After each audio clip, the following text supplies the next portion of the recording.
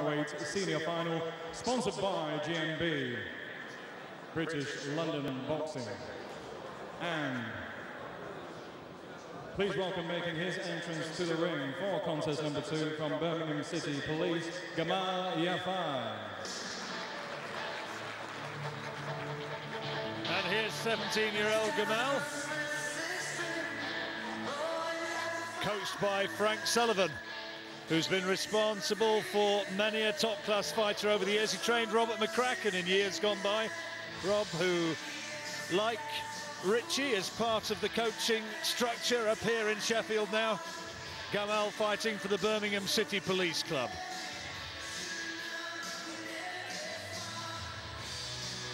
Bit of pressure on him tonight. I wonder how well he's going to cope with it. He's the underdog. He'll know that. But he's got it all to achieve, and it's here for him. This is his opportunity. And now representing the Army and Combined Services, Adam Whitfield. Adam Whitfield, the defending champion. Really good boxer, coached by Chris Bessie, part of the Army team. Chris Bessie, who himself as a fighter was 5 times an ABA champion. And Adam Whitfield, he was asked before this what his favourite fight of all time was, and he said Marco Antonio Barrera against Eric Morales, the first one. Well, that's not a bad judge, because if you follow boxing over the last decade or so, that has to go down as one of the very best fights we've seen. Adam Whitfield, talented fighter, and loves his football as well as boxing. And here tonight, he is, as I said, the defending champion.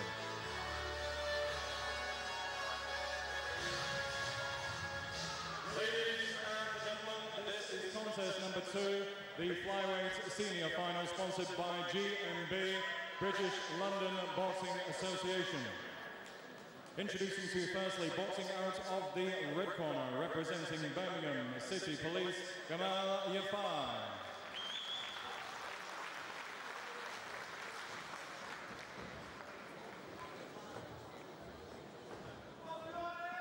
And opposing him, boxing out of the blue corner, representing Army and Combined Services, Adam Whitfield. Timekeeper at the bell, John Lightgab, and the referee in charge of the action, once again, Mick Jones Sr. Yafai, red corner, Whitfield, blue corner. Well, Richie, Adam Whitfield, the man with experience on his side. He'd start this, if there was a book being made on it, as a convincing favourite, one would suspect. But Yafai, you'll know about him. What can we expect? You can expect a solid performance from Yafai. He's like his brother, Khalid. He's a very talented boxer, and believe you me, his coach is one of the best coaches in amateur boxing, Frank Sullivan from Birmingham City. Well respected and a superb coach, advanced coach.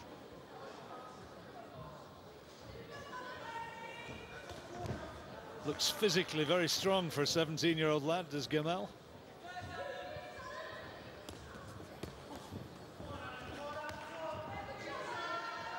If you're just joining us, a reminder of the scores. We have the 5 judges at ringside, and 3 of them have to concur on the scoring shot for that point to be given. And the running total is down at the bottom of your picture there. Yafai in the red vest, Whitfield in the blue.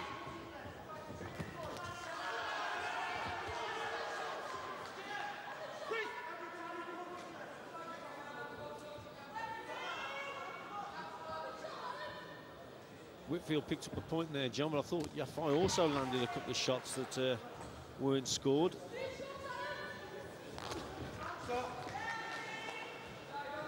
Talked about the 3-round, or the 3-minute 3-round format being brought back in, and I have to say that as somebody who sort of dips in and out of amateur boxing, good to see that the 20-point outclassing rule's been abandoned as well, because that always seemed a bit of a nonsense to me, because there's always the chance in boxing of the one punch.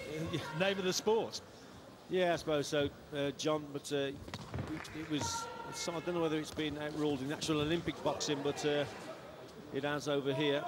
But I don't want to disrespect anyone with the 4-2s, because we had some great 4-2-minute round fights, didn't we, with Frankie Gavin and De Gale. Very true. And, you know, they literally mastered the art of 4-2-minute round boxing. And it's totally different to 3-3s, believe you me. And there'll be people out there who will disagree, but a 4-2-minute round contest, so different to 3-3s, believe you me. All about pacing, I guess. Yeah, pace. It's about speed and movement is the 4-2s, where there's more power involved in the 3-3s. And obviously you've got to be fitter because of the stamina, because you've got more time actually in the contest and less rest because it's only 3 rounds. Referee just giving a few words of instruction and getting the two lads to tidy their acts up respectively, and both of them being spoken to.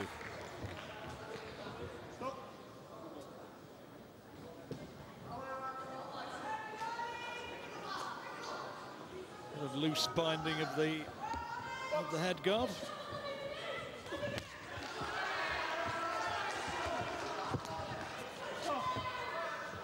Very untidy so far, isn't it? Yeah, a bit scrappy in this round.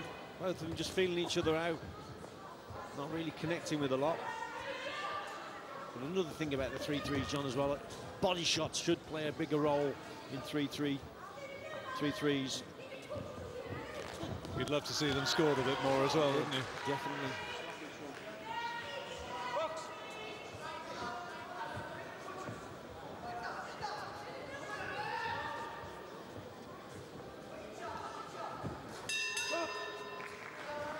Nothing between them in the opening round. On a shared 2 points apiece.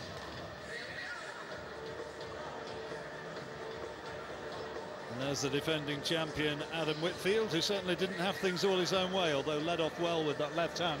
Yeah, that was a good jab there from Whitfield as Yafai was coming in. Yafai, his left hand's a little bit low, and now and again he gets caught with that jab as he's coming in. There's another good one there from Whitfield, but it was a bit of a scrappy round, John, wasn't it? You know, both of them trying to feel each other out. 2 apiece, nothing in it. Been there, seen it, done it, experienced man, Adam Whitfield.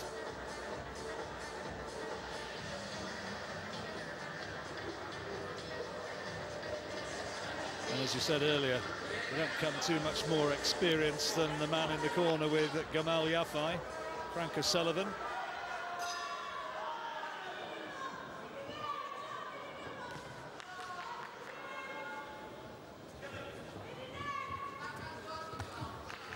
Lovely left up there from Yafai. That was a super punch.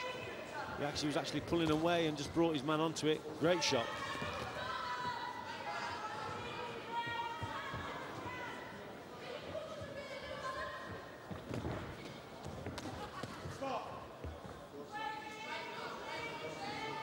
And not for the first time, Whitfield being spoken to. And there we was, John, saying about Yafai's low left hand, and straight away he's come back to that corner. Oh, good shot. And that left hand is definitely higher from Yafai.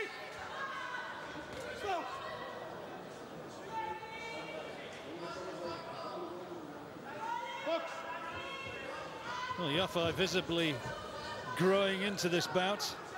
If he wasn't fancying it at the outset, he certainly will be doing now. Showed some impressive hand speed. Yeah, again landed with the left hook, but it wasn't scored. Maybe they didn't think it was with the knuckle part of the glove. Bit picky sometimes, a bit choosy, these judges.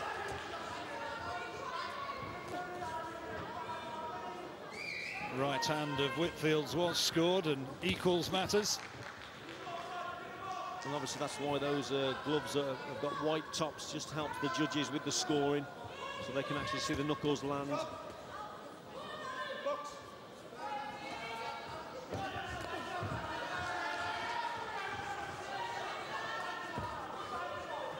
A bit of an air of desperation about some of Whitfield's work. He's really trying to load up on these shots from a long way back.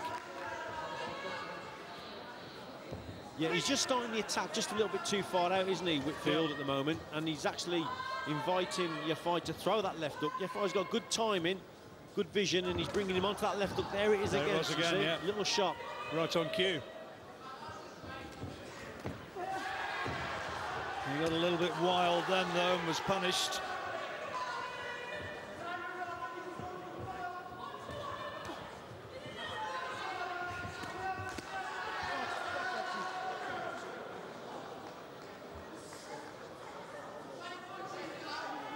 One more.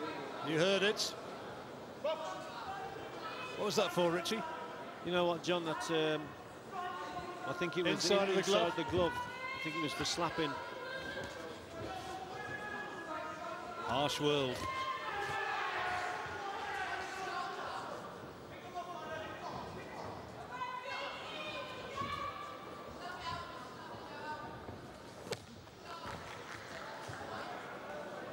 Whitfield, you sense, might fancy that he is the physically stronger of the two.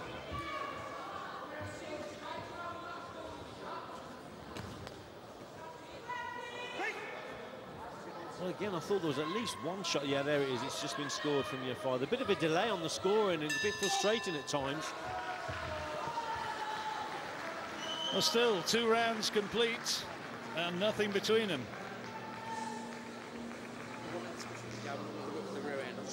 Yafai was capitalising with that left hook early on. Yeah, there it was there. Look, just bringing his opponent onto it. Just as he came in, then he pulled out and brought him onto the shot. That was a swinging right hand. Whitfield off balance, to be fair, which emphasised the damage of the shot. But I think Yafai landed with several shots, John, that weren't given because the judges here are saying that he's not landing with the knuckle part of the glove, and they will not count the shot if it isn't with the knuckle part of the glove. Anybody's to take, though. And Whitfield, who, as I said, would have been named as a favourite to win this one. He's most certainly not having things all his own way. So, the final round, it's dead level.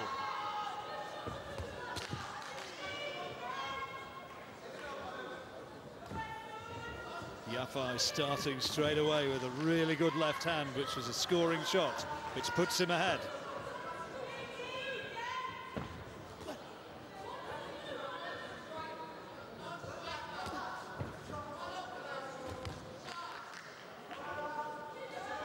Be an impressive performance if he could pick this up at the age of just 17.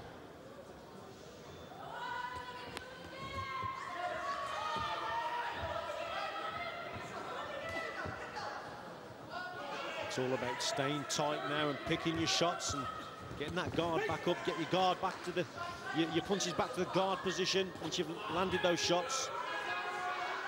Can't afford to make mistakes and get sloppy now.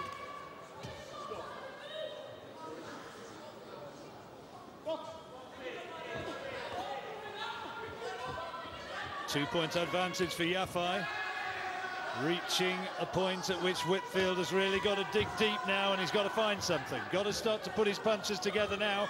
The clock is ticking down. Yeah, Whitfield landed a shot there I thought should have been scored. Wasn't. But Yafai's looking to land that hook all the time. There it is again, look.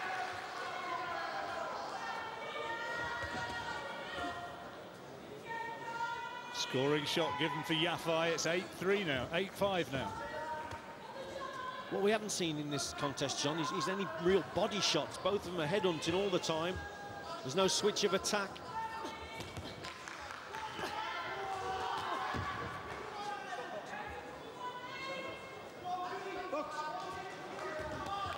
This is a great performance from Yafai, as you say, 17-year-old. It's a coming-of-age sort of performance, this, isn't it? Bit desperate now from Whitfield. He knows he's behind, knows he's got to up the work rate, but his punches aren't getting through. Yafai is staying nice and tight, keeping that guard up, those elbows tucked in. And look at the gap now. It's up to 6 points. Gamal Yafai now is almost within touching distance of this ABA title.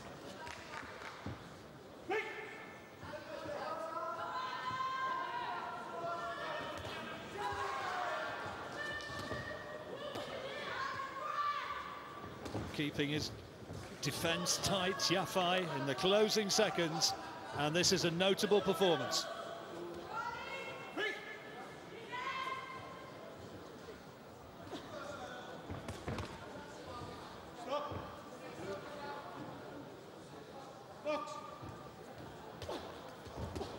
Good right hand from Whitfield.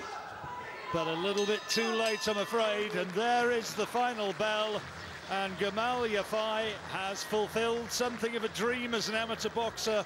At the age of 17, he is the champion, and he's won it by a distance of 6 points.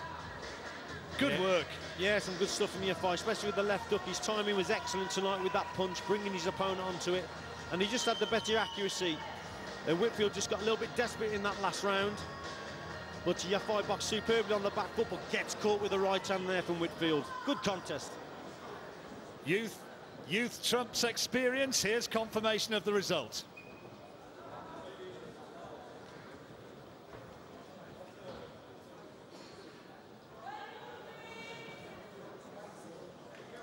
Ladies and gentlemen, contest number 2, the flyweight senior final. By a score of 11-5, the winner, Yafai in the red corner.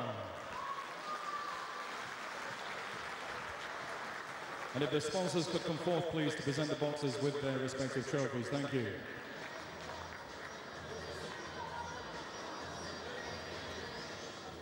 Well, what a final round performance that was from Gamal Yafai. We'll hear from the new champion and the former champion, Adam Whitfield, when we come back.